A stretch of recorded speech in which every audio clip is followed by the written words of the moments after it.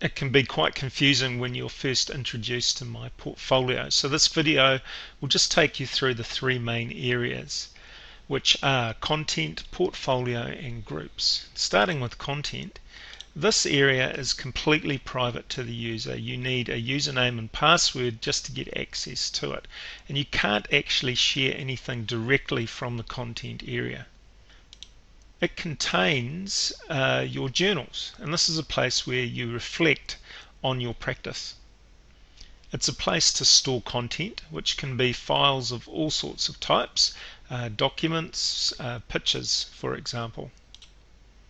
It's a place to organize yourself, where you can make plans, keep track of your professional development, and a place to organize your resume.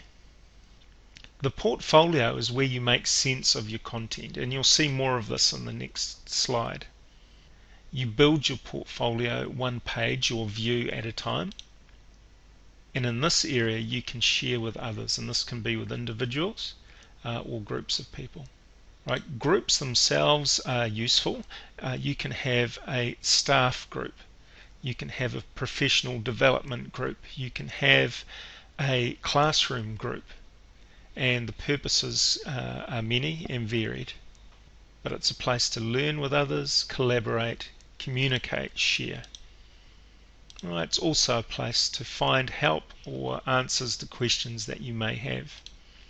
Right, in this example, Mahara has created a portfolio page about her appraisal, and she has a goal on it, and she's taken some artifacts or evidence from the content area and put them onto her page to explain how she's met that goal.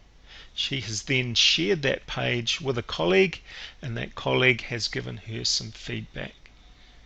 Alright, those are the basics. That is pretty much how my portfolio works.